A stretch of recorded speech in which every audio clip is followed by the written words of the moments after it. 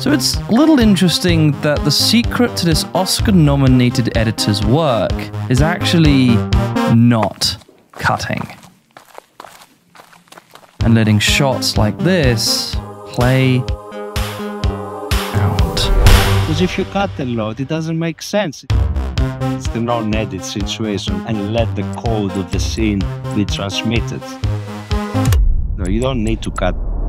To talk about this advanced editing discipline, we're bringing back the longtime editor of acclaimed director Yorgos Lanthimos, who made masterpieces like The Lobster, The Favourite, Poor Things, and most recently, Kinds of Kindness. In this in-depth masterclass interview, we explore how to use time as an editing narrative tool, how to hold on a shot that we don't want to see, yet make us beg for it, and how Yorgos uses music like a metronome, giving him license to let music determine the movie's cuts and his actors' performances. This is the Editing Podcast, brought to you by Mubi. If you're new here, please subscribe.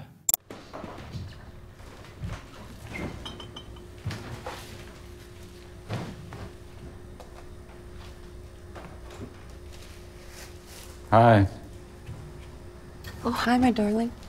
So for you, why is it so important to be holding on to this shot? It's definitely an iconic shot, right? It's the shot where something ordinary happens. The frame is perfect.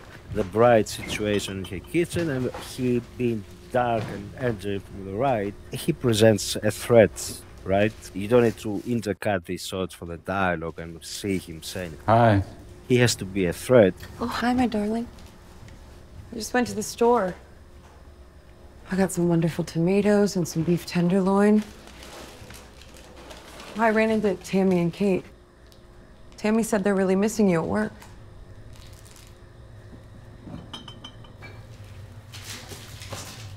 I'm hungry. So you did have other options, but you chose that this is the one to hold on to the most. The code has to be very clear. It's the non-edit situation and let the code of the scene be transmitted. No, you don't need to cut. Well, it's a classic less is more. The editor, Jake Roberts, who edited Civil War and the next Alien movie, he feels like some editors are paid by the cut. I very much agree on that, yes. Because if you cut a lot, it doesn't make sense. It doesn't contain the code of the shot as the director imagines it for you to edit in a proper manner without destroying the situation somehow. And then also just like him coming in to that framing, what is quite an ordinary shot, suddenly turning into something quite horrific quite quickly. So much story is told just with that one shot and you simply not cutting, letting the shot speak for itself. I'm hungry. And then the music informs, okay, what is going to eat now? With the beef fillet I just bought, or some spaghetti, or some salmon in the freezer. Is it fish or meat you want? Meat. So you see here as well the rhythm is... Is it fish or meat you want? Clap, shut in the door. Meat. Wonderful. Down. Oh, wait. Sweetheart? I want you to chop one of your fingers off, cook it with cauliflower, and bring it to me to eat. Or your thumb, maybe, whatever you think is best. That's what I want. Can you do that for me? Just a small movement of him going forward before we cut to this situation. So the edit is very simple. This shot, his medium shot, and then her medium shot. Just 3 shots. But it's simple and clean. It's effective. That's what I want. Can you do that for me? The music informs that, okay, this is the end of this scene. She heard that. Now we go into her situation. What will she do about it? So using time of the music to also help you make those cuts. But it is such big skips in time. I believe we had to be ahead of the viewer at these moments. That's why we made the cuts a bit fast. Take by surprise the audience and not build a lot on that decision and go faster to the making of the choice and cutting her finger.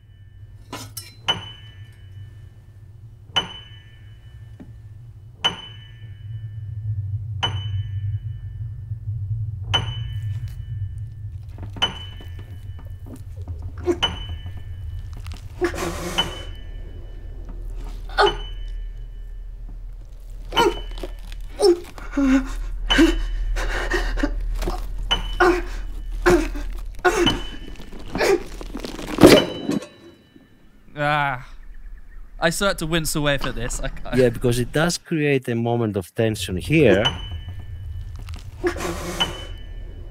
And then on this edit, we spent a lot of time. And actually, that was when Emily came to Athens to watch the cut. She suggested that we stay longer because we had a ninja cut between her face, cut on her finger, again her face, and the end of the finger. But then she suggested to use a close-up to say the whole thing and, you know, maybe present the cut later. As a matter of fact, she was absolutely right. When we did this cut, we were both amazed because you see that happening or you imagine it happening on her face.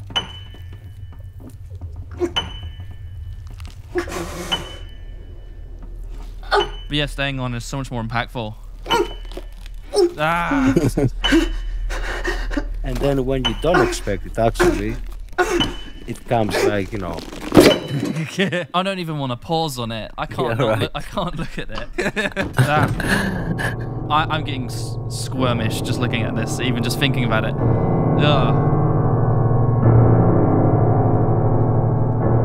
I was at a screening in Athens a week ago. One person collapsed and we had to open the lights.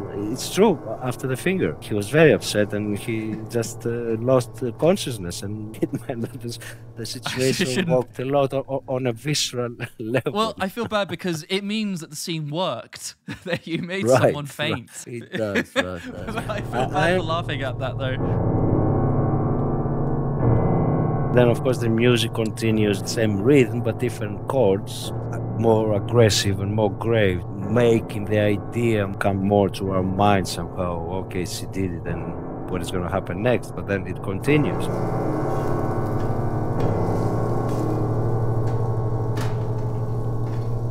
Because she cooks a finger. We come to this place for magic.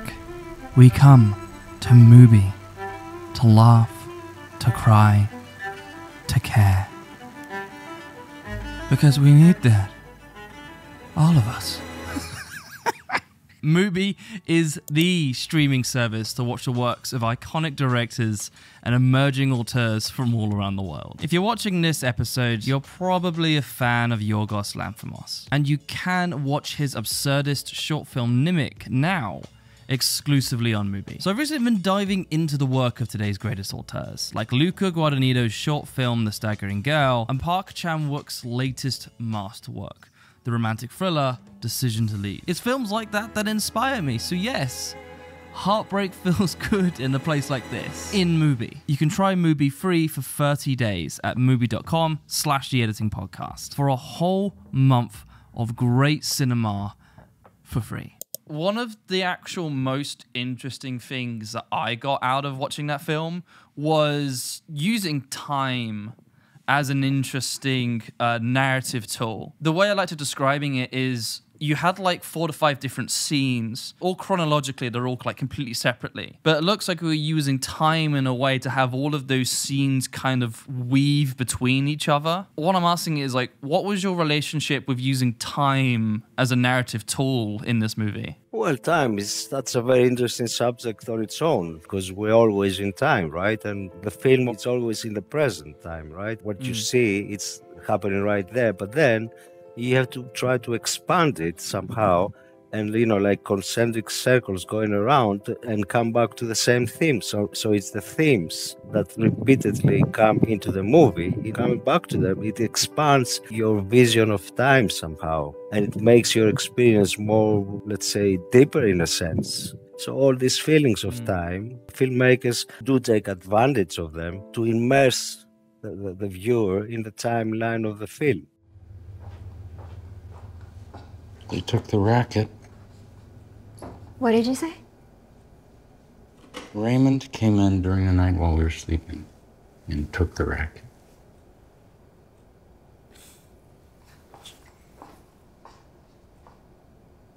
That's so strange. Who could have taken the racket? This is a typical Desert Lemons look.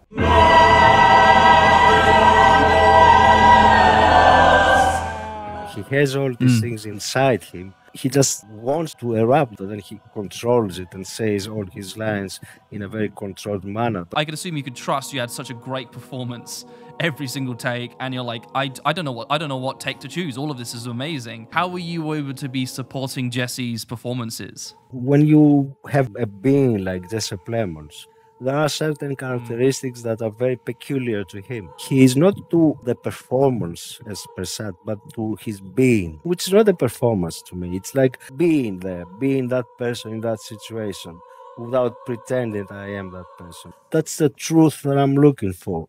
The difference between a performance and being.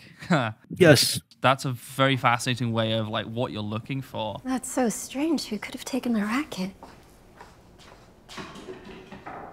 The alarm didn't go off. I'm calling the police. Raymond knows the code, darling. It was important for this shot not to be intercut with the actress saying her lines. We had to stay on his face. The alarm didn't go off. To take all this tension and... I'm calling the police. Raymond knows the code, darling. Then it starts.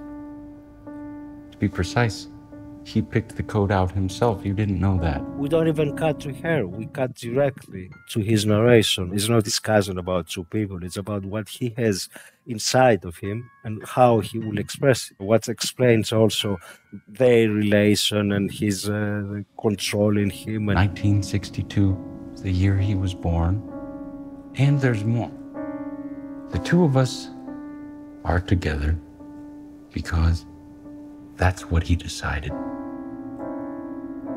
That night in Cheval, he picked you out for me. He saw you sitting there on your own, and he told me to go over and flirt with you. I liked you a lot too, don't get me wrong, but he made me do it. He suggested I make it seem like an accident, told me to pretend I had hurt my hand to get us talking. The notes and the flowers I sent you, he wrote those. He picked out this house, these stools, he picked out this robe. Robert, you need to be heading to the office. I'm not done yet. When black and white comes, it expresses, first of all this power situation. When we see Raymond for the first time, and then how Robert behaves towards Raymond, how subordinate it is for him, how he makes fun of the situation, how he orders him to do things. There's one last thing.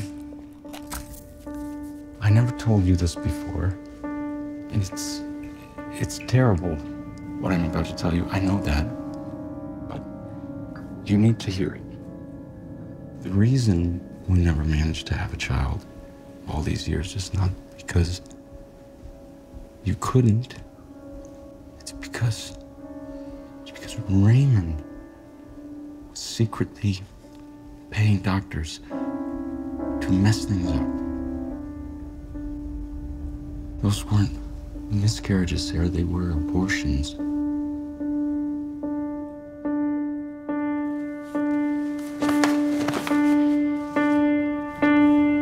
As soon as we cut to the close-up of that, I instantly knew the implication. Why was it so important for you, for the audiences, to make that connection first, and we're not doing it in her perspective? They have to know somehow the situation or suspect that there's something that he puts in her drink. Because if you go a bit further, you will see her reaction. The reason we never managed to have a child all these years is not because you couldn't. See this cut between the past and the present.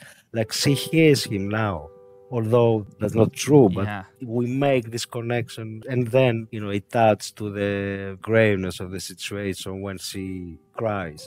So that doesn't come from her reaction in the present when she hears about it, but it is created through these three images. These different shots and the way they cut, they put the situation in the viewer's mind.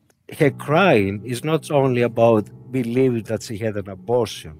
Her cry or her tears is about her in the now realizing this is what happened to me. So this is even more of using time as that narrative tool, where essentially all of these timelines are having a conversation with each other. Right. That's quite powerful. I like that a lot. All right, I bet you $20. Actually, you know what? $50 that you're a filmmaker. And yes, content creators And editors are filmmakers too. And the reason why I bring this up is because I have been talking to my friends at MusicBed, and they've brought back their filmmaking competition, the MusicBed Challenge. It's a 30-day short film competition where you can make a narrative short, a documentary short, or a spec commercial. And you can get in the running to win prizes, industry recognition, but most importantly, bragging rights. So that piece of content or that short film we've been wanting to make, well, you don't have that excuse anymore. This is when you make it. And I will be part of the judging panel. And MusicBed will even give you access to their entire selection of music to use in your submission. Seriously, their entire library is fantastic. Some of the best work I've ever made has been because of MusicBed. I'm really grateful for them, and actually it's really cool. I think that music is actually really fantastic because you can do stuff really, really cool, amazing cinematic stuff. It's definitely worth it. So get the camera rolling and the timeline flowing. That line's terrible. Yeah, the deadline to submit is August 15th. Use the link in the description to get the MusicBed starter kit. Thanks for listening. Let's get back to the conversation.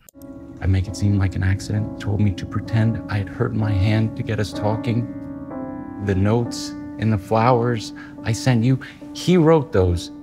He picked out this house. These stools, he picked out. And also, I like this juxtaposition between her being happy, taking the flower in the black and white, and being very upset in the present time. It's a nice contrast because they're facing each other, not on the same direction. So it creates a nice graphic situation, I believe. It's like a cross. The absolute contrasting, aggressive change in emotion. Now that you pointed it out, that's one of those details that you feel, but I didn't notice until you pointed it out. That's very powerful. I love it. Of course, I don't expect a viewer to understand all this consciously when he watches it, but I know that when he watches, he will go through an experience. This is the aim.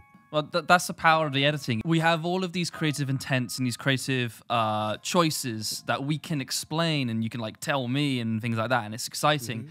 But I didn't notice any of these details. Like, I only noticed it now that you're pointing it out, but I felt it. And that's one of the biggest things that we try to do as editors. We know for a fact that our intent's never going to be explicitly said, but we need to make sure that the audiences feel the emotion that we're trying to create. And a lot of it is just compounded in just all of these small creative choices that compound into that type of expression and that type of feeling.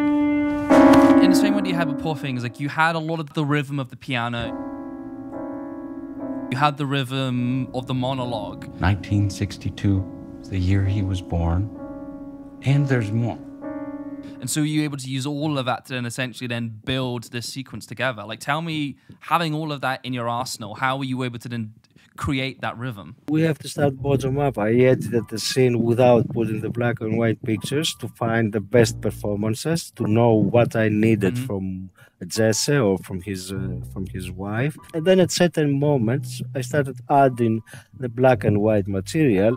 And when that was somehow constructed in a way, or of course longer, then the music could make that even better in a sense, or give it the proper rhythm and the proper poses as well, for us to understand what's happening. It was a very difficult scene in a sense, but very rewarding in a sense. The amount of editors I've seen come in, find the music track first, and then they edit to the music. You're like, no, make sure the story is there first. The one thing that you said that I really wanted to touch more on, of like how everything is connected and how you were able to have all of these elements of the movie be connecting with each other, even though it's like 3 different stories. Like, how can they all be talking to each other? What is something that you're doing 20 minutes into the film that might be informing something like an hour later? Yeah, that comes from Dziga Vertov's idea of motifs. Like, some things are repeated.